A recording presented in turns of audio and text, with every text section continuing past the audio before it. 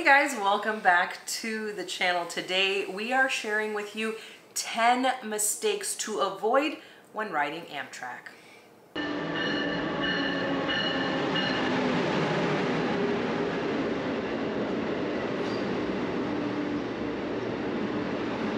All right guys, this first one has not happened to us, but we witnessed this live one time. We were at the Kissimmee, Florida station, and a young lady missed her train altogether. It literally pulled up, loaded up some people, and pulled away, and then moments later she was like, the attendant came inside, and she said, "When is my train coming?" And she said, "It just left." Because what happens is at some stations there's only one attendant for the entire station. The Kissimmee station is a small one, and the attendant went outside just before the train arrived in order to load the luggages into the train and accept the ones for the people that were getting off. So she was outside just before the train got there, and there was no announcement. We were all just sitting inside waiting. The train pulled up, but we happened to know that it wasn't ours because it wasn't the right time. And, you know, this young lady was sitting there with headphones on and just doing stuff on her phone, and she missed her train altogether because she wasn't paying attention. And that's a big one, is you really do have to pay attention when you get to the station, because not all of them make announcements or have big boards that have information of, you know, boarding and all that kind of stuff. You really do have to pay attention when you're at the train station. Yeah, she was expecting some type of like announcement and then kind of a line to get in, like with an airline. So if you've never ridden Amtrak before, it's not going to be like getting on a plane. There's not going to be an announcement and then a long boarding process. It's going to pull up. People are going to get on. It may only be there for 1 to 3 minutes if it's not a big station. And if you're not out there on the platform, they're going to take off. So yeah, that is a big one. Understanding how the boarding works on Amtrak, especially at the smaller stations, so you don't miss your train. The next one for mistake to make is not knowing that there's different types of train styles for the sleeper trains. So there are Viewliner trains and Superliner trains. I know the first time we rode a train many years ago, we didn't know there was any difference, but they're two very distinct trains. The Viewliners are the trains that go to New York City, and the Superliners are the ones that don't go to New York City for the most part. So those are going to be on the West Coast. The Viewliners are going to be on the East Coast. But the big difference is the Superliners are taller, and they have 2 levels of sleeping cars. The Viewliners are all 1 level.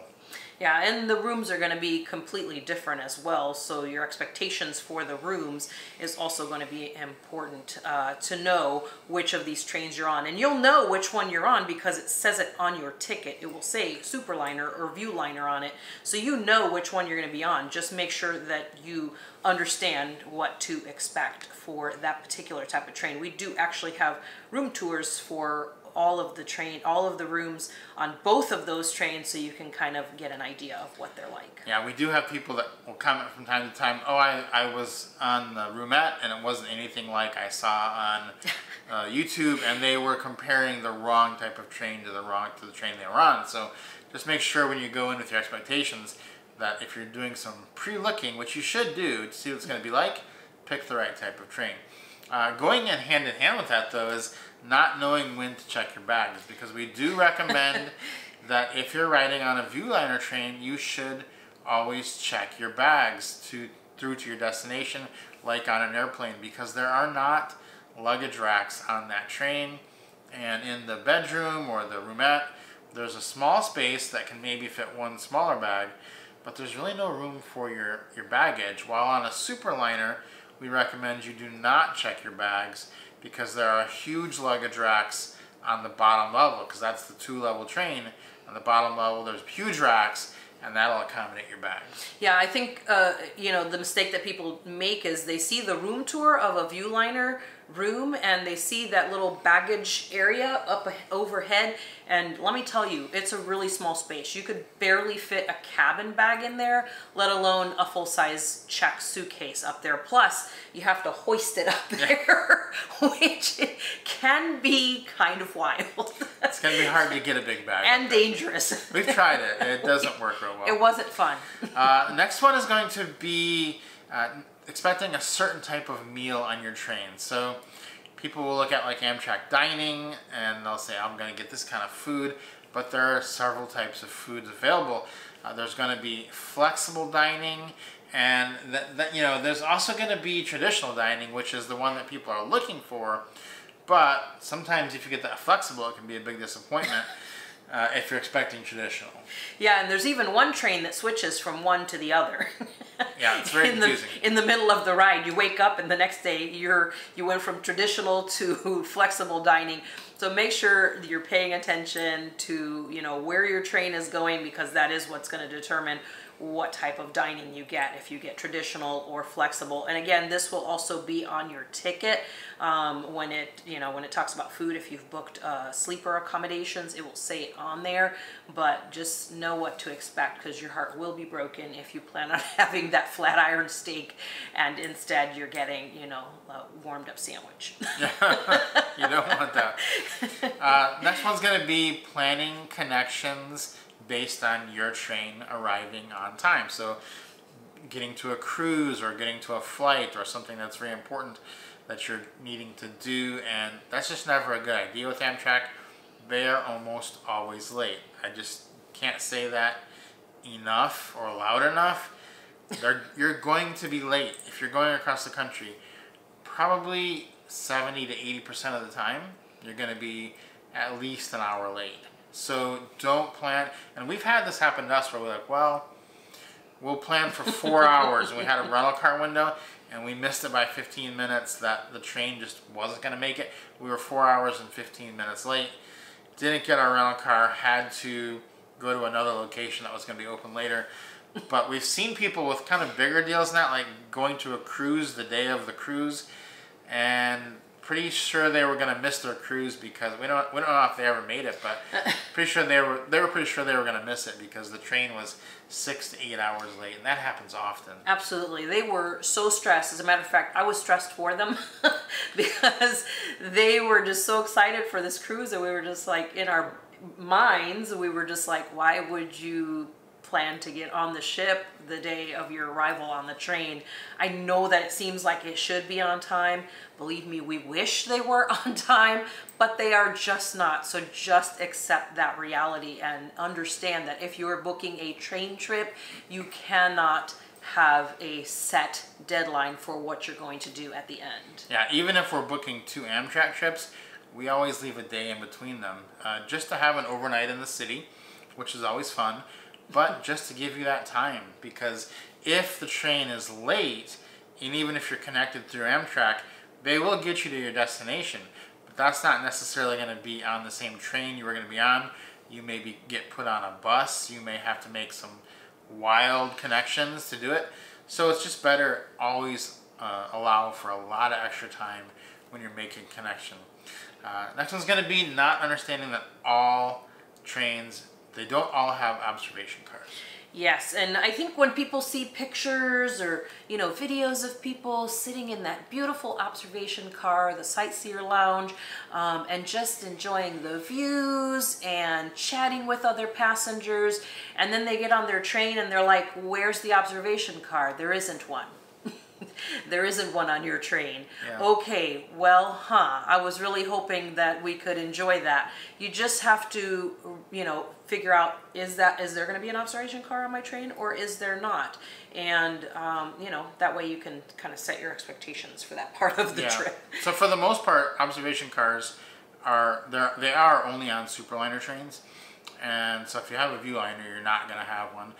But if you're on a Superliner, they're on the major sleeper car routes, except for a couple of them. And on the Texas Eagle, you only have it for half the route. But that's basically a rule of thumb. Major sleeper car, Superliner routes, that's where you're going to find them. Next mistake is not earning points, because points are such a huge deal with Amtrak. They're very valuable, and you can get a lot of free sleeper car rooms just by earning points. Yeah, we've done plenty of free ones. We also have the Amtrak Guest Rewards MasterCard, But before we even got those, we made sure to sign up for their guest rewards program. It's free to sign up for it, so duh. That's kind of a no-brainer. Just sign up for the account, and then anytime you take a trip, you get miles for it. And then if you get the card, you can get more points for it for using the card. And then on top of that, you start to get your free ones. We've taken plenty of free rides on Amtrak just using our points. As a matter of fact, we did recently a ride in a bedroom on the Texas Eagle from Los Angeles all the way to Chicago for $0. So that was awesome. That was awesome. This next one, we were guilty of the first time because you just don't know, and that was showing up to the train station way too early. So this is not an airport. This is not a flight. You do not need to be there 3 hours ahead of time. There is no security line to go through. There's nothing. You just, when the train shows up, you get on the train. That's not going to take very long. So, still, if it's your first time, maybe get there an hour ahead of time and check some things out. If you're checking bags, you do need to be there early. Recommend an hour ahead of time. But other than that, it's a pretty quick process to get on the train. It's not going to, there's nothing to do. So, we showed up 2 to 3 hours early. People do that because they're used to airfare or airlines, and then you're just kind of sitting there. Or the station might not even be open. If it's a small station, they don't open it too long before the train gets there. So don't show up, 4 hours early and expect to sit in some luxury station unless you're in New York or Chicago, something like that. That's going to be a really nice big station. So if you have a sleeper car and you're there, you want to show up even earlier so you can use the lounge. But if you're at a non-lounge station, there's no reason to get there super early because you're just going to be sitting there or standing outside. Yeah, all right. The next one is booking a route that isn't named or is more like a mixed route, mixed service route. So this can be like using different named trains, putting them together, or adding buses in. That just becomes a whole mess and a disaster really in waiting if you can't work it out to be on just the one named train, and adding in those mixing it in with the buses or with another train. As Rob mentioned earlier, there is a huge timing issue, so that's going to add to the complication of your trip if you purchase a mixed service route as opposed to just one named route. Yeah, so you'll see that when you're buying your ticket. It'll either say mixed service or it'll say something like, the Texas Eagle or like that. So if you see a mixed service one, take a good close look at it and make sure that's something you want to do, because a lot of times you've seen people purchase that and it's like a 10-hour bus and a 2-hour train, and it's just, they don't always give you like the best experience. They give you, it's kind of a weird way that they order the results. It's not always the best one at the top. So just make sure you're looking for the ones that have a train name and not mixed service, because you don't want to end up on a bus for over half of your trip. Yeah, and I think it can be tempting because a lot of times the mixed service routes can be a little bit cheaper, and you're like, ooh, that's like $100 cheaper. Maybe I'll do that. Do not be tempted by it. That's because you're on a bus. Exactly. Don't be tempted by it. Nothing good's going to come of it. Next one's going to be packing properly for the train. It is a big mistake to not have the right things out. You don't want to have to be going, even if your bag is on a superliner, like we said, you can store your big bag. You don't want to have to go back to your big bag every time you need to get something or do something. So bring a little carry-on, a little duffel bag with you, with the stuff you're going to need overnight, everything right there, and you never have to be going back to your big bag. Exactly. We actually have a list of all the things that we bring with us or that are important to have with us on the trip. We have most of those things linked down below in the description. And we also have made videos, packing videos for you here on the channel as well. So make sure you check those out. Did one for packing your big bag, but most importantly for packing your bag for the actual train if you're doing an overnight. So make sure you check those out here on the channel. Hopefully you have not made these mistakes. If you have, tell us about it in the comments. If you have some other mistakes that you've made and you want to share those down in the comments as well. Guys, don't forget to subscribe to the channel. Give us a like if you enjoyed this, and we'll see you next time.